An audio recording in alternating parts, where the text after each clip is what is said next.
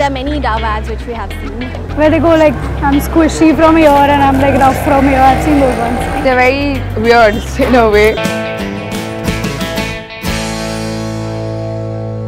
It was my choice.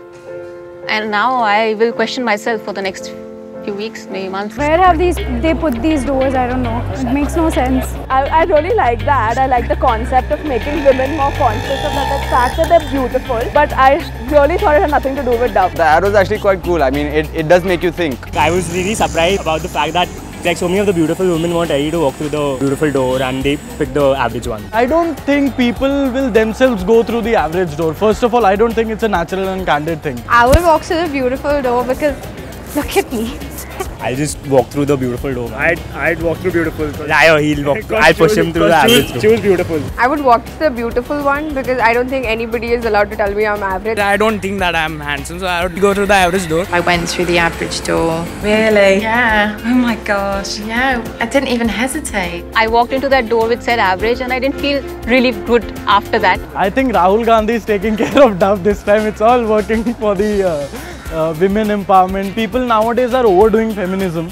So they should just stop at a certain level wherein we know that you women are beautiful, you are equal to men. And I don't think there's a point of ferrying the jhanda all the time of feminism like the stupid Vogue Empowerment My Choice video as well. It was staged completely. I know because I'm a filmmaker that parts of it were definitely staged. I don't think it was staged. Not at all. Nobody can change how a person feels about themselves. It just does not happen over using a hair product or a body wash or something. It doesn't happen overnight. It's really contradicting. It's like if you want to be beautiful, that's something you feel, and you don't need any beauty product to advertise inner beauty. I don't think there should be any option only. I think there should only be one door, beautiful door. Like everyone should walk through that.